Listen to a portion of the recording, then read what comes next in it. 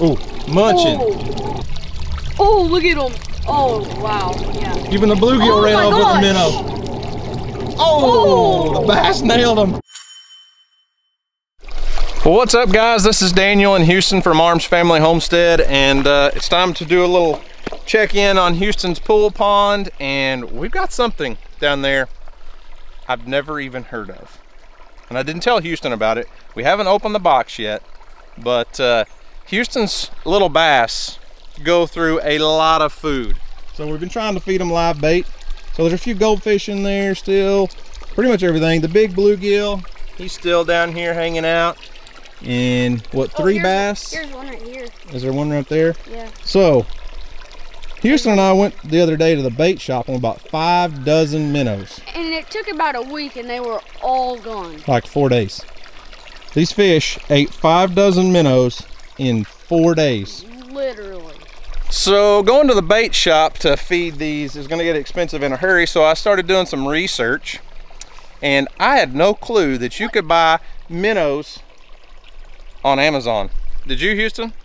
No. So we're going to tear into this box because, hey, I bought 1,000. 1,000? 1,000 minnows, and they shipped them directly to our house. That's going to be it.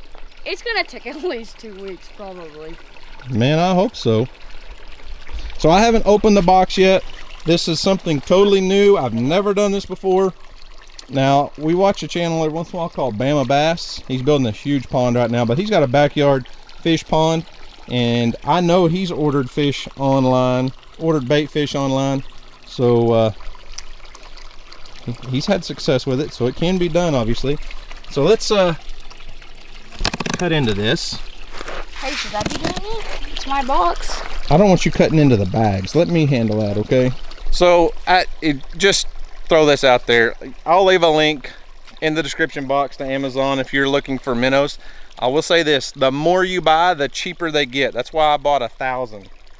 So the shipping is obviously what's going to cost you the most money, probably. So if you buy like 250 minnows, they're like 26, 27 cents a piece. But if you buy 1,000, it drops them down to like 11 cents a piece. And buying minnows at the bait store, like the last time, the 3 dozen we bought. No, it's 5 dozen. Or 5 dozen, I mean. It was $3.50 per dozen. So those minnows would get expensive in a hurry. So let's get these guys out and see how they're doing, see what our survival rate's been. We're just gonna, I'm assuming these are in bags. So we're gonna set the bags in the water, let them acclimate a little bit, because these guys just came off a UPS truck. Hey, you said it was just bags. Well, there's a little styrofoam cooler in there to keep them comfortable. Oh, looky there. Are those goldfish? No, they're not goldfish. Well, they're orange, all right. There's a couple of dead ones. Yeah, I expect there to be some dead ones. Let me get this bag out. It's double bagged up. We're just going to take the whole bag right now, and we're just going to set it in there. I do see some dead ones, but that's to be expected. I mean, if we bought 1,000 and there was 20 or 30 dead ones, that's a pretty good success rate to me. Yeah. So these are technically called rosy reds. You can buy several different kinds online, but they're pretty small. I bought the small ones because we do have the bluegill and small bass. You could buy up to like, I think, 1.5 inches. I think they had one category that was 1.5 to 2 inches, and I bought like the 1 to 1.5 inch long minnows. Look, Earl, what are you doing to our pond, buddy? You are one filthy little dog. You know that?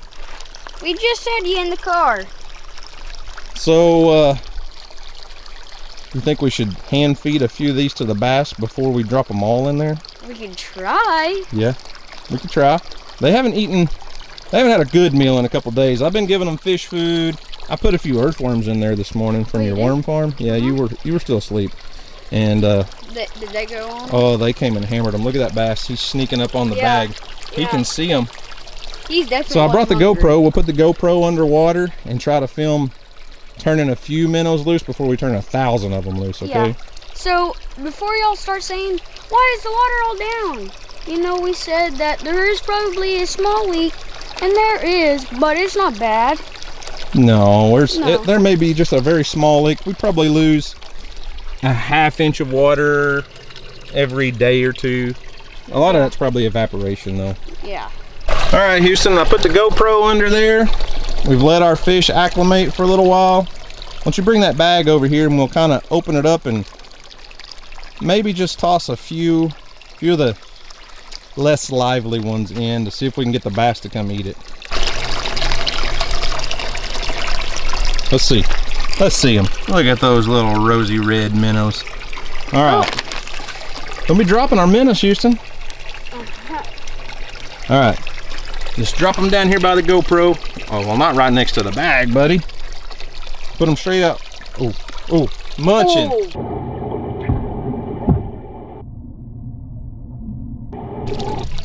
Oh, look at them.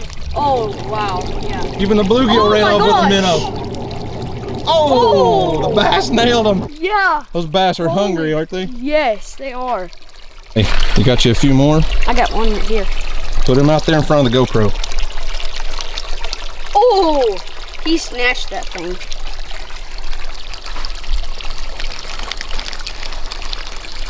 Keep it up above the water. Oh, you're gonna fill the bag.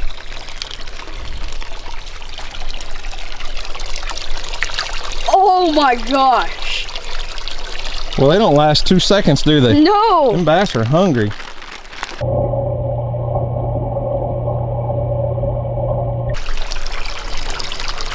Oh my gosh.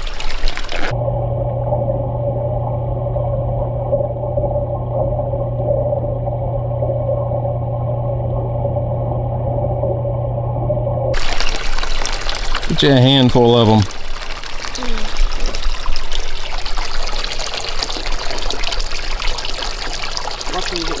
I'm pretty sure the goldfish are going after them. They might. Oh, that bass is going to get one. Oh. Got him. All right, let's just dump the whole bag out. Hang on. Let me grab that GoPro. Couple one out. Okay. All right, dump them out. Let's see what happens. Oh my goodness. We got so many more fish in here. Well, Houston. Yeah. There was there's quite a few. There's quite a few dead ones down there. Not a ton, but probably more than what I would like to have seen. However, guess what? What? You got 2 little bullhead catfish in there. Oh yeah. And I bet you they stuffed themselves completely full tonight. And we'll see what it looks like in the morning. We may want to get some of those dead ones out if they're still there tomorrow morning.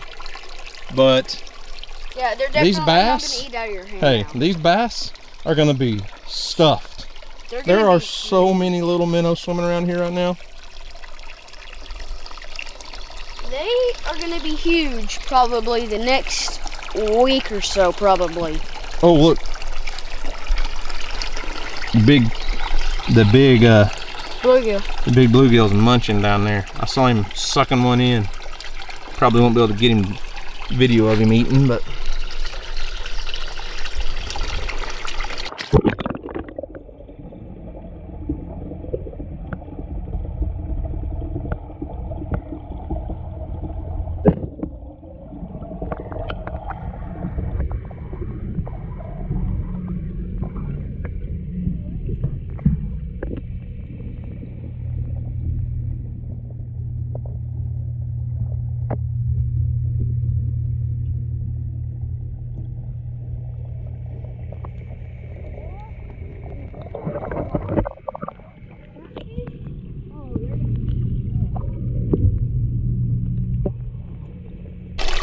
There is so many ripples in the water. well, there's what 1,000 live minnows looks like. Those were called what did I call them? Red, ruby red, or rosy reds or something, I don't know. Anyways, they came from Amazon. There's several different varieties that you could buy, and that will definitely help us feed these bass for probably quite a while. I don't know how long 1,000 of them will last, but I did some research on how much do bass eat, and one of the articles I read said that a a growing bass that's not fully mature yet can eat up to 1/3 of its body weight a day. 1/3? Now, I don't know if I believe that. Maybe it's true. I don't know. But if it is, 1,000 minnows isn't going to last those 3 bass very long. Plus, we've got a giant bluegill. And the small bluegill, we're eating minnows too. So. Yeah, and we have 2 bullheads about this big. Yep. So it's going to take a lot to feed these things. And I don't just want to put pellets in there and not feed them anything that's natural to them. So adding in minnows and crawdads and all kinds of stuff that we catch out of the creek will help out. And we don't have anywhere that like bluegill would really be able to spawn in here yet. But maybe we can get some structure put in and have a place where maybe get lucky and have some bluegill spawn and it actually help feed itself. Maybe we could even get some tilapia. Sounds like we're getting some. Got a little bit of thunder, didn't we? Yeah. So we're gonna let this sit for the night. We'll come back and check it in the morning. And I'm really surprised because when we turned those minnows loose the first time, Houston, they all stayed schooled up. There was only 5 dozen, but they moved all together. These minnows, no, they're scattered everywhere.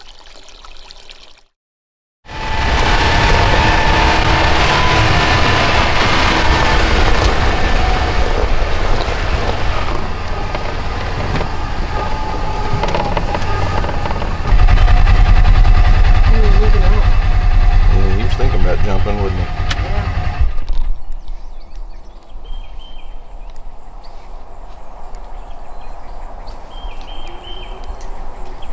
Yeah. So we're up bright and early this morning. It's about 7 o'clock, and we were going to get up and check on the pool pond. We will take you and show you the minnow situation and what it looks like and how many survived. But first, we caught another pig. Our Jaeger Pro hog trap is doing some good lately. We got, it looks like another boar hog. Josh is on his way over, the guy that runs the trap for us. He's going to load this one up and take it back to that hunting ranch, is my guess. Is probably what they'll do with it. But anyways, I'm waiting on him to get here and then we're going to load this guy up. And he wants to jump. He does. He's leaning up to do it. Oh gosh. And then he just jumps straight out. That would suck.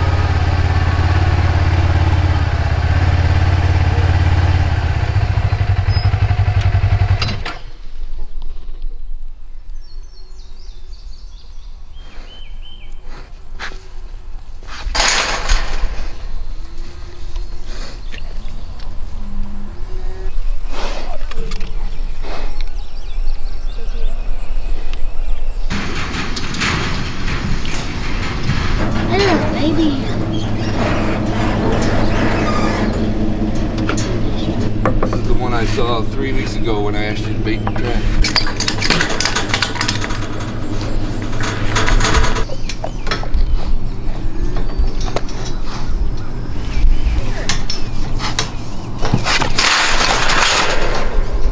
Dad, he just about got you. Nah. But he did jump pretty high.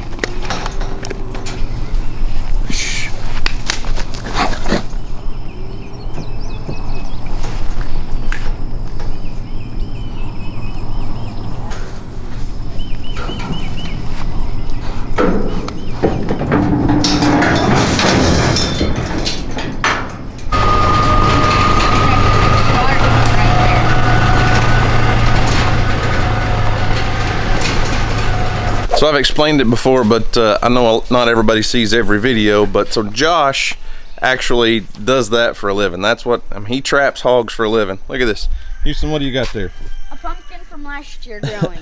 A volunteer pumpkin on our patio. We carved a pumpkin right here and one's growing, huh? Yeah. So Josh is a dealer or a sub-dealer for Jaeger Pro traps, but he's got several of those spread around ranches all over our area, 2 or 3 counties. And he traps those and has a contract with a hunting ranch that buys them from him, so he actually makes a little bit of profit off of them. They do go out to a high fence hunting ranch. So in Oklahoma, it is against the law to transport live feral hogs unless you have a permit. So Josh has a permit through the Oklahoma Wildlife Department, and basically a deal with the state that says, hey, here's what I do, here's where they're going. They want to know about these things because they're super invasive. They tear up everything. They're destructive. They're not a native species. They're bad for the local habitat. So Josh uses that to make a profit. I know it sounds bad, but he sells those hogs and people get to come in and hunt them and either shoot them, have a trophy for some of those big, nasty, ugly boar hogs that stink and you do not want to eat, or some of the smaller ones. They can come in, shoot 3 or 4 small pigs and fill their freezer. But anyways. Dad, look, remember when there was a whole bunch of dead ones right here? Yeah. There's not as many. Well, I told you the catfish would come out at night and eat them. There's a few dead floaters on the surface, and they've schooled up, so all of our minnows are hanging out together. Look at that. Yeah, that's a little bitty guy, wasn't it? Yeah, look at the head. That's what I was talking about. Yep. Hey, why don't you go get your little red slider and put in here? We got a rock pile that he can get out of the water and get up on, and he'll eat some of those dead minnows. Put that right there. Okay. Go get your slider. Got your little turtle. Yeah. Ooh, where'd he go? There he is. Right there. Oh, the bluegill got scared.